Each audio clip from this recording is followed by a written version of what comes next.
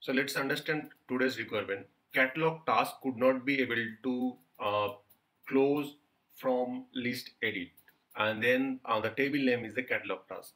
So let's understand that requirement first. Today's first, if I go to this SCREQ item table, so this is the request item table or the request item where we have various catalog tasks. So if I open that, that could have catalog tasks. So let me scroll down.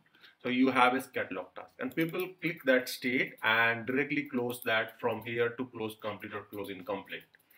But before closing that, if I open this catalog task, under the catalog task, there are various multiple information. Important information is there, like assigned to assignment groups. There could be some other question. Those are the important factor, right? So what they are trying to say that people right now, they can click here from the list and then close complete without filling those mandatory data.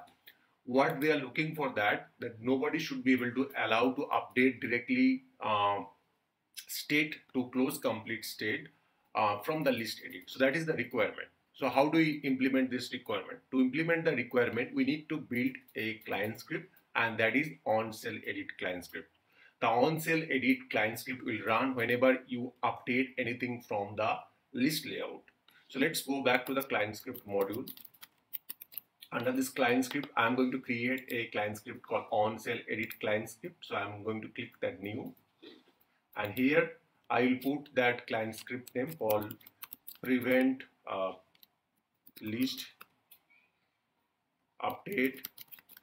Here we need to select the table. So we are going to select that catalog task table. So SC task table.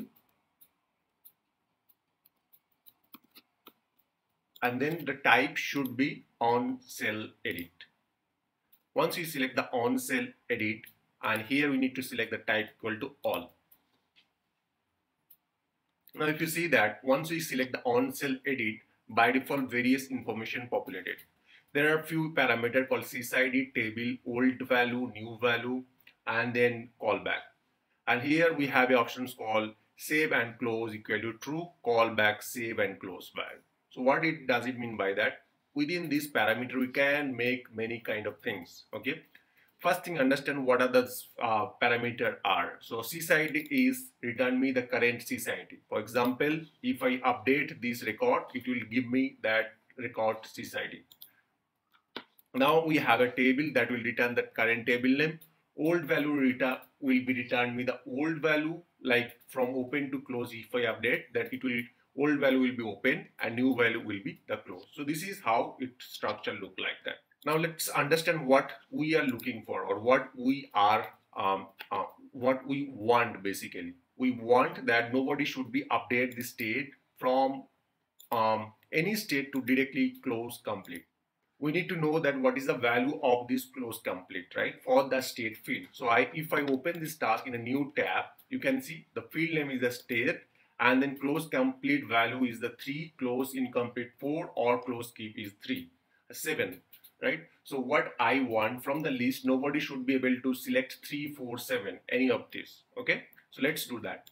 What we will do here, we need to select the field name. So when we are running that onCellEdit client script, like onChange client script, so it is pretty much similar to the onChange client script. If you see, there are parameters also pretty much similar. So we need to select the field. So we are going to select the state field.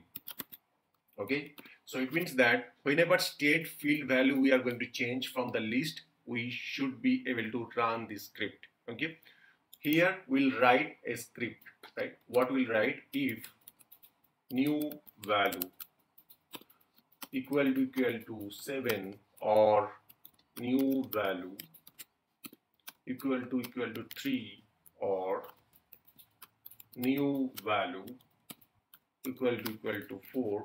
We don't want to be update them, right? So we'll say that save and close equal to false. So this is a variable where if we set whatever value we'll set, if we set true, it will allow you to set the value. If you set false, it will allow you, it will stop updating that. Okay, so we'll format that, and if we want to show some message, like we say that alert, and say you can say that cannot, like we can say that cannot update from list.